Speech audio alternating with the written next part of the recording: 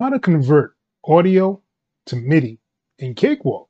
Let's go. All right, so I'm just gonna pick a random sample here, drag it into Cakewalk, and this is what it sounds like.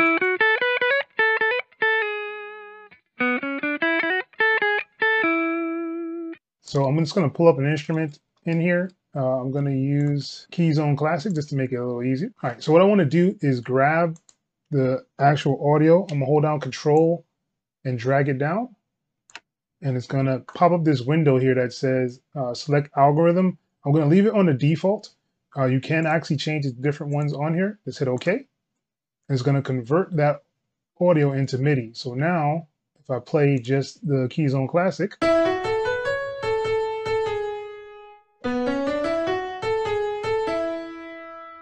so now you have both of them.